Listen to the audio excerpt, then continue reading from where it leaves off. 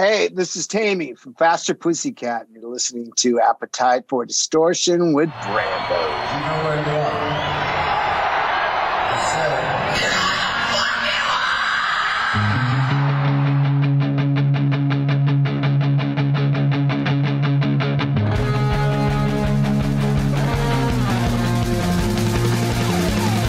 This is Appetite for Distortion.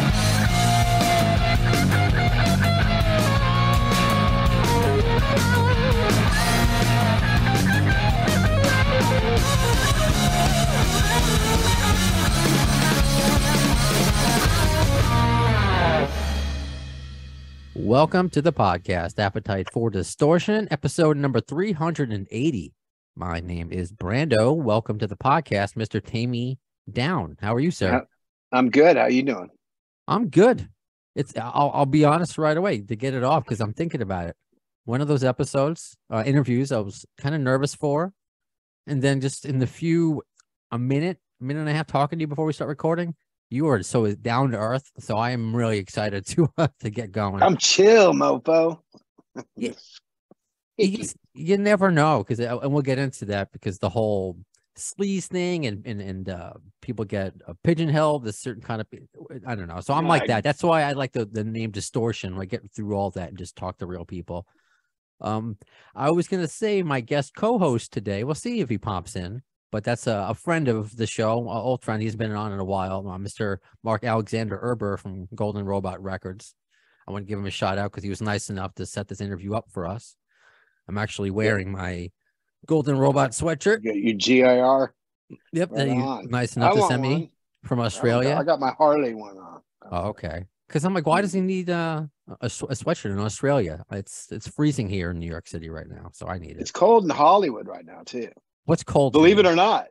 What's cold? I don't know. It's like 40, 45. I think it's out right now. Yeah, that's for cold. Hollywood. It's pretty cold. I'm from Seattle, but for here, it's everything. The walls are thin, and because it's normally always hot. Now it's like freezing. So right on, and perhaps we'll get into your from Seattle days because I like to kind of learn about people like their path and how they get along, go along that path, but. As we're on the subject of Golden Robot, because the big news that came out, and it's already out, it's a double-sided single. It's not like a side A, side B. They're both side A, if you want to call it that. But one's an original, Like a Ghost, and then Pirate Love, the Johnny Thunders tune. So first things first, I guess, how has the reception been? Because I'm reading nothing but good things. This is Faster Pussycat. This is what we want. I've heard just good things. I don't go hunt it down, but what I've heard from people, I've gotten texts from friends is like just going, oh man, I really love it.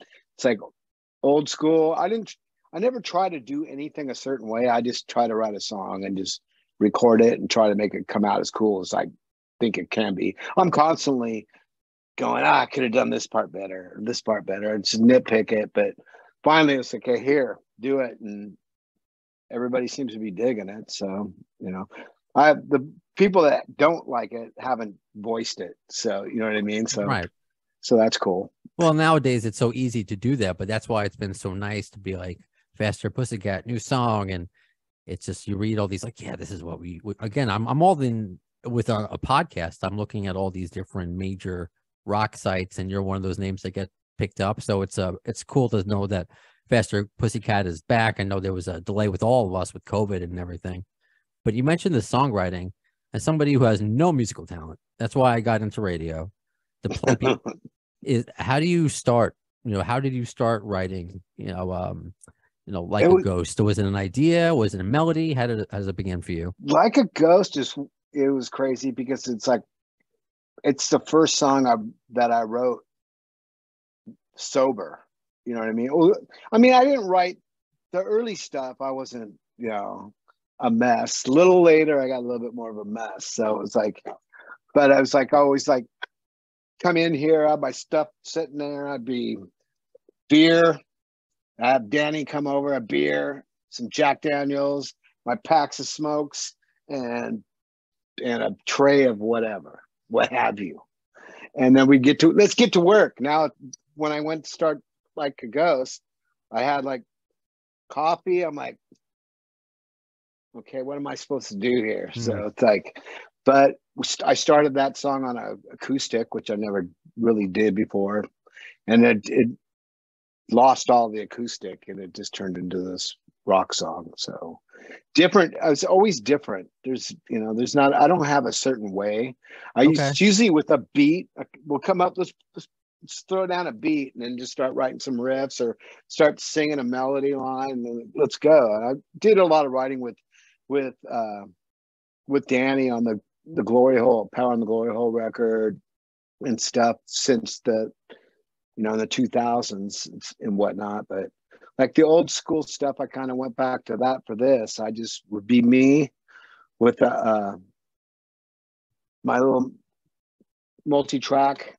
I got my computer here nowadays. The old days was like 4-track or a Right. little 8-track, and just lay down a beat and just start building it from there and put lyrics to it, or just have a beat and then sing a melody and then put guitar to it. And just it's the way I worked on stuff, and I still do. But this track too was like I said, the first track I did that I wrote sober in a long time. So, Well, Mazel Tov on that. And another theme of this podcast, I'm sure you can tell by the name of it, the primary theme, but the secondary theme is mental health. It was recently 7 years for me without a drink, and that was very difficult. I was definitely in a very different place. Didn't think my career was going the way it was going, what I wanted it to go. Definitely alone. I was doing the George Thorogood thing. I drink alone. And now, I got to where I was doing that a lot too. Just I had to be holed up here and just drink and other things. So but now I got married this summer. Gonna have a kid on the way. So and there you now go. Congratulations. and you birthed a new song. So it's there you go. that's I similar. had a baby. It's a musical baby. You have a real one. Yeah, right on.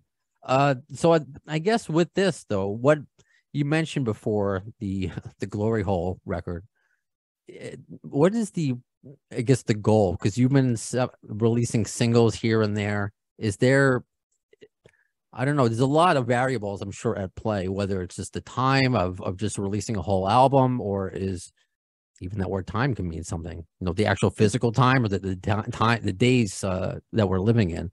So would we see a full Faster Pussycat record at some point, or more singles on the way?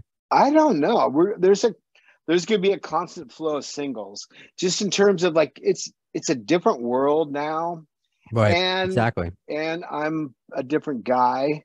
I'm like not in the studio for like 72 hours straight and busting my, it's just those days are not, that was riddled with Jack Daniels, cocaine, and 2 cartons of smokes. You know what I mean? I quit doing everything. So it's like, it's kind of taking a toll, but it's like now I'm just kind of working at my own pace and getting stuff done. But we got, as opposed to wait until there's a big batch, we're just going to keep releasing stuff. We already got another track ready to go. It's getting mixed right now. Okay. So and we're just going to keep doing that. And then we'll put them all together and then add a couple more new ones and put together a new package do some different mixes and some stuff, like just so people can get it. Otherwise, wait, especially the pace I take.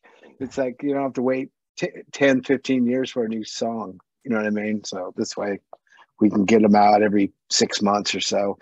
Now that we got Golden Robots and stuff too, we're together, it gives us more of a incentive to get stuff done. You know what I mean? Because it wasn't really so much a part of not doing stuff before that. It was a matter of just we constantly tour too. So we get back and then we'd forget where we left off, and then we'd get sidetracked because we'd be like, we'd have this song done and we go, and then we'd start working on new stuff. I got this new idea.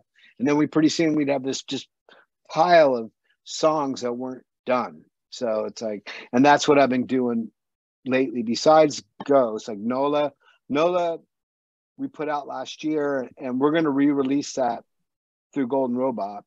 Okay.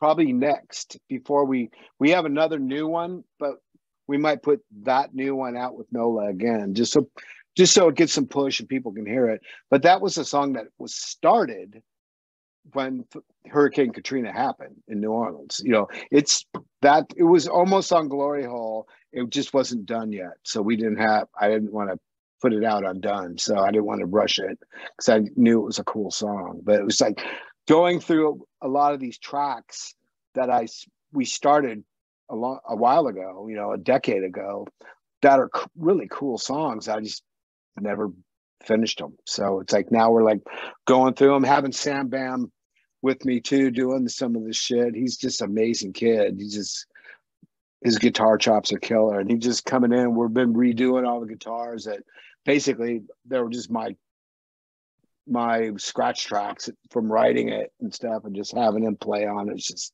amazing. So been pulling up these songs and getting some of those. And you know, Ghost Like a Ghost was a new one, but we'll put some new stuff together too. But there's a lot in the can that we're working on now, trying to get done that are almost done. There's just a matter of just tweaking and redoing some of the vocals, redoing some leads, and you know, just tweaking them out. I like the idea, that kind of the method, especially as the main theme, as a Guns N' Roses fan, where you're waiting sometimes 10, 15 years, that you're keeping us updated, which I appreciate, you know, as much as you can, but that it's you're not waiting for an entire album. Like if you have something like, you know what, this is pretty cool here, and then it's a different time. It's a different time now. It's where it's like everything's fucking instant. You know what I mean? Yeah. Everything's instant. You can just it's a different world than from when us and GNR started.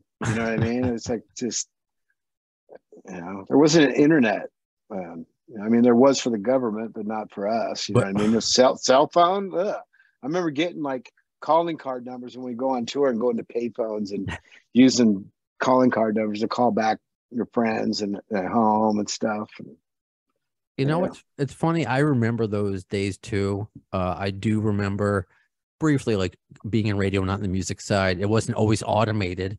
You know, you had to cut tape and everything. I do get that, but I am younger, so I miss the Cat House days. I miss those days. Like you mentioned flashback. So I want to sprinkle in fan questions, you know, and these are about, you know, past, present, current, and all that stuff. Mm-hmm. People were excited to hear from you, Taime. This is from David Holmes in the UK. Saw you in '87 supporting GNR. Just a comment that they were a great underrated band. Some I just want to get. They're not even questions. Some I'll mention. I'll get those out of the way first. Do you hear this a lot? I'll give a shout out to the Tony Coleman. Did you get his number off the bathroom wall? Is that we get that a lot. I know, remember that. I remember that tour a lot. I still have this. Yeah, I'm sure. This is from the ooh. This is from the tour from keep it here on my desk, holds my expo pins. But I was just thinking about that tour too, because that whole anniversary of the Lockerbie thing, and that was in '88. That was just after we went there, and then we went over there on our own in '89, and we flew back on the same flight that flew there a year later on that day, Christmas Eve or whatever. The whole Lockerbie, Scotland Pan Am flight that went down. It's all over the news today. Okay, so yeah, I'm not familiar with that. I've been focusing on moving and in this interview, I guess. But I want to get into other. This is another comic. You mentioned Sam Bam before. This is from Danny Laundrie. He's an amazing guitarist. But yeah, I guess because I don't want to keep you here. I mean, we're still having some more time, but I don't want to keep fans waiting so long, because I got a lot of people asking.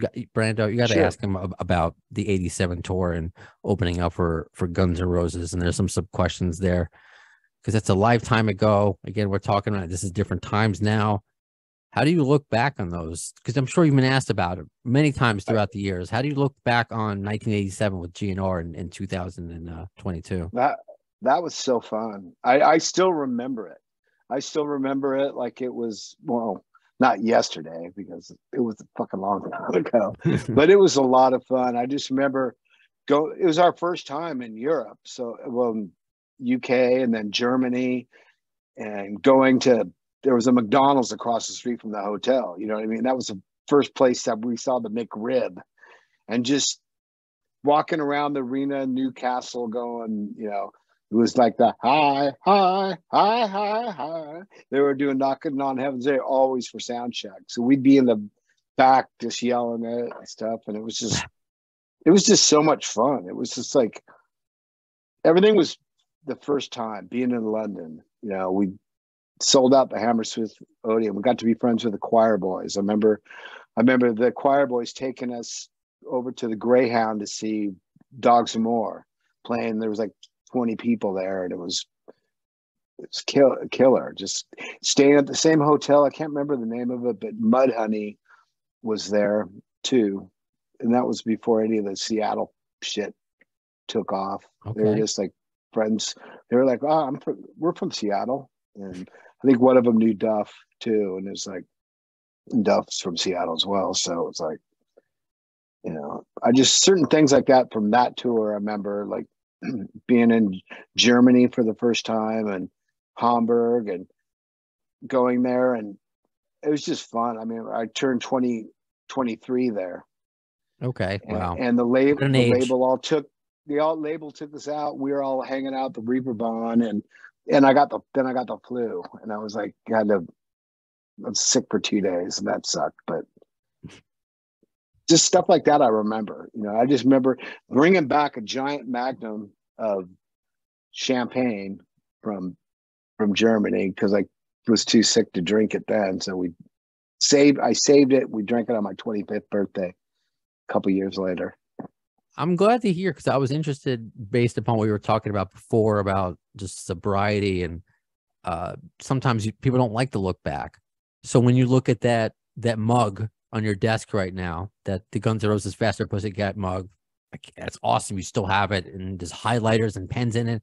Does it all flood? The good feelings flood back, or is it kind of like, whoa, I'm kind of glad I survived that? Or do you like, how do you, again, it's kind of the age-old question too. And do you prefer when people look at it, sleaze rock or hair metal? Like, it's just I guess it's all the encompassing of like what memories flood back.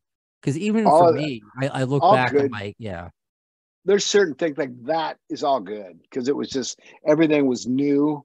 We were kids. It was fun. GNR, Izzy was like one of my first friends in LA ever.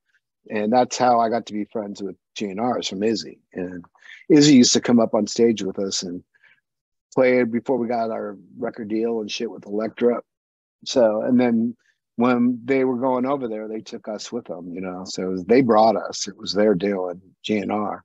So I was always grateful for that. And we always, the Cat House and everything. It was kind of like a big family. It was fun. It brings back really good memories. I actually could have worn my Cat House sweatshirt that I bought off Ricky Rackman's website. Not as cool, I guess, as getting it sent to you from Mark Alexander Erber. I'll actually give that, because I was going to ask you via a listener, Erica, about what GNR member you were closest to. And it's cool that you said Izzy, because he's a man of mystery that really hasn't been, you don't see much or hear of him now. I mean, I know. I don't even know where the fuck he is. Last I heard, he had a studio and a place down by the beach, Santa Monica and stuff. And that was like, I miss him. He was always just such a great guy to me, and the band. What do you I guess think about, because and not that I'm seeing a lot of good stuff about Faster Pussycat and the lineup and everything, but it's like with GNR, you have the hardcore fans, like it hasn't been the same since Izzy left, it hasn't been the same since so and so left. How do you feel about, I guess, Guns N' Roses and all the changes that they've been through? Do you speak to any of those guys? I know you said you were closest with Izzy. You don't talk to him now, but I don't. I'll see Duff every once in a while, and of course, me and Gilby are, the bike buddies. Gilby's not in GNR anymore, but we're both riding buddies, and we fucking hang out all the time. And Duff, I got along with Duff. It's like all of them, really, but I just don't really. Our worlds are all different places, now. It's like, I'm glad they're back out doing their shit, but you got Axl and you got Slash and Duff, you got some rocking, you know what I mean? So whoever they add with them, whether it's Tommy or just whoever, you got that core.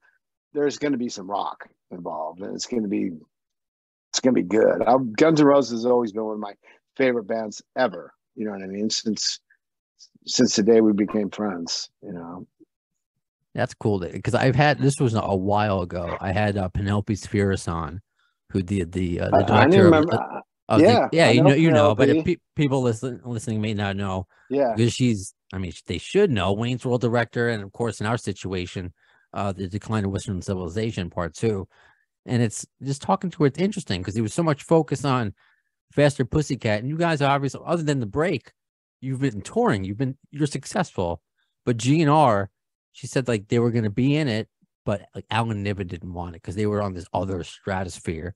Did you see that? Did you see that going? When I saw a little bit of that. They were the shit. They got the big deal with Geffen and stuff. We were brand new. We were kids. We only been together 10 months, and we got a record deal with Elektra. That wasn't a big deal. It wasn't a huge record deal, but we didn't give a shit. We were like, we got a record deal. We're going to go in and do a record. And then we're going to go out and do some shows. So it's like, and then that happened like instantly, that whole decline. So, you know, that happened that happened before our record even came out. So it all coincided pretty cool.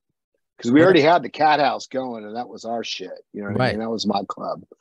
You know, I was the rock guy. Ricky was the club guy. Together we had a rock club, and it was like, you know, that's how it happened. I just missed the boat. I'm sorry. I was born in 83. I was born in 83. Shit. I know, 83. You would have been like East someone's Coast. little baby being carried in there. I know. But for some whatever reason, this is the era I gravitate towards. I mean, I guess my generation is more of the grunge, but I always loved. And growing up, I guess seeing the Decline of Western Civilization, I'm like, that's a cool. That's like, I wish I was there. And it was the Faster Pussycats. It was obviously Guns N' Roses. So that's why I enjoy I know it's old hat for you, and you have a very nice hat on, by the way. Thank you. I like hearing it, you know, as point of view. Also, and apologies if you've gotten this question a lot, but I've gotten a few of these from listeners. I'll give it to Jason Alba. Was House of Pain? You know, that's I don't know if you consider that your biggest hit or whatever. But definitely. House of Pain. Now, was it about someone you knew? Like, what was it? It's basically about me. It's about growing up with my old man. So yeah, that's what that song's about. Yeah, sure. And that also goes out to Nick. Asked the same thing. He's like, House of Pain will forever be in my top 5. Was in any way self-autobiographical. So yeah, and I'll read some more nice stuff. Joe Shock. He just posted a picture of him meeting you. Our fans were excited. Right on. Everyone says he's the nicest guy you get to meet. Very fan friendly. This is from Joe Finnemore. Dude is great. I ordered a hoodie from his website during COVID, and not only did he sign some shit, but the shit he signed, he just sent. It was a confusing sentence, and I think so. That's why I tripped over it. But regardless, he's happy of what you did for him with signing a hoodie for him during COVID. Oh, that's cool. Yeah, I used to try to sign a bunch of stuff, like especially if we're over. We got the guys over track, and I'll have them sign some stuff. We got some orders and sign some stuff. What about touring? Sorry, I didn't mean to cut you off. Because I'm looking. Oh, it's all right. And I've had a few of. Speaking of Wayne's World, did you ever see the second one, where it's the radio DJ played by Harry Shearer? Oh yeah. They're promoting a Wayne stock, and he's not really paying attention. He's doing other things. I'm paying attention because sometimes I feel like I'm slow to answer. I'm reading their questions because I got a whole setup here. You're multitasking, sir. I need a producer. That's what I need. So that's fantastic. But I've had also a lot of requests as far as, speaking of, I guess, COVID, any makeup tours that were canceled. Like, do we know of what we were like cut off right when it happened, but then we were the first one to go back out. We were out in 2021, like right. California still wasn't even open, so we started in Vegas. Usually we start everything in California because that's where we live. So we don't have a bunch of deadheads paying, Deadheads, not in terms of Grateful Dead, but in That's terms what I of thought you meant for half a second. taking a bus somewhere, driving somewhere with no gig, and just paying fuel and driver fee and bus cost of the bus. That's a Deadhead. So Got it. besides the Jerry Garcia fanatic. I gotcha. Oh, very cool. Let me see. Why I got you. I don't want to miss it. Again, a lot of great questions, but I don't want to. Oh, this was. We did get yoinked from the UK. That was right when it happened. That was the specific March. That was right when everything got shut down, and we were supposed to go to UK to do a festival and Hard Rock Hell and like 5 other shows. So that hasn't been made up yet. We haven't been back over. So hopefully we're going to do some Europe. Or we've got other stuff coming. But. Oh, that was specifically UK, and that goes out to Ben Harper, who asked. And here's the question I was looking for. It's a stab in the dark. You never know. This is from Garrett Smith. My question would be if the intro to House of Pain and Patience had any influence on one another. Both came out in '88. Not sure if this would be possible. What do you mean? What was that? Like the intro of House of Pain and the intro of Guns N' Roses song Patience. Was there any influence on each other, I guess, there? Not at all. I think we are both in our world, in our own little worlds right then. Because like House of Pain, I had Jimmy Z blowing the harp on that. And there wasn't, like I said, we were fans of GNR, but we're all both in our own little fucking world, just doing our own stuff. It's funny how fans are then, because it's all like, in our own world, there's Faster Pussycat, there's Guns N' Roses, but then you have your own little worlds without our worlds. It's just and there's a lot of cross too, because like you look at our video for Bathroom Wall, then you look at Sweet Child of Mine. There's some of the same people that were working on both videos, and you can see some of the songs different, you know what I mean? But you can see like a lot of how it was shot and stuff. They're very similar. A similar time. It was like that was a fun time.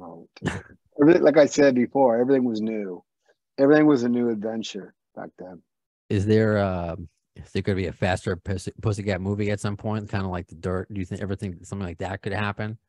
I don't think there was quite enough crazy shit like Motley had, but I never say never. Never say never. Because I feel like I had some crazy shit in terms of just stuff with the club and just whatnot. But the Taime Downe story you can do. We might be stuff is in the works for a book, so we'll see what happens. Already, are you able to say that or no? Was that top secret? Well, yeah, nothing's been finalized, but everything's going. We've got a book deal in the motion right now, so I do anyway. Oh, that's awesome. It's not Faster, it's me, but it's Faster's me too. So I created the band. So right. Yeah, no, I'm excited. I'm glad you said that. That's kind of like why I ask random questions. Yeah, you never know what you can uncover. That's brand new. That's just as of a couple days ago. So that you get it first.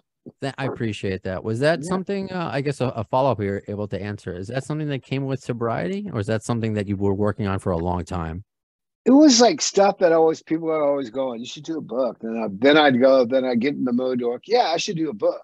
And then I'd get going, but then I was a little bit, a little out of control in some of the stuff. And I'd be like, and I just forget about it. I get all into it, then get sidetracked by something else. And then I'll get back to it one of these days. And then, but I don't know. I'm always like, it'd be weird, and then just lately in the last couple of years, I guess I should probably do something before I forget everything. Right on. And if you can, one last one, this is just for me as sure. One of my 2 Faster Pussycats. Well, they're actually not fast. One is slow, one's fast. Just came here. He's about to bark at me. This one barks. This one barks. He's a little. That's awesome. Yeah, it's great. This is probably, I'm sure you got this question. I didn't come across the answer. The name of the band, did that come from the film, the exploitation film by Russ Meyer? Okay. Yeah. Faster it Pussycat. did. Okay. It came from that. And then we actually got to have Russ Meyer did Don't Change That Song video. He did our first video. Okay. So that was pretty cool to have that legend do a 3-minute movie just for me or just for us. You know, That's awesome. That's pretty cool. And this has been pretty cool, to say the least, Taime. I really appreciate your time and just sharing what you shared with us. And I really hope we get to do this again. Oh, anytime, brother. My pleasure. It was fun. And just once again, thank you to he never popped in, Mark Alexander Erber. That's okay. What the fuck? I guess shaved my. He must have been like down there chasing kangaroos or something. He must trying to catch his boomerang. I know. Chaz was this. Sorry, I'm going to go off on a Simpsons Australian tangent. Yeah. Awesome. So that does my funnel web spoiler. So that does it for this episode of Appetite for Distortion. When will you see the next one? In the words of Axl Rose concerning Chinese democracy, you'll see it. I don't know if soon is the word.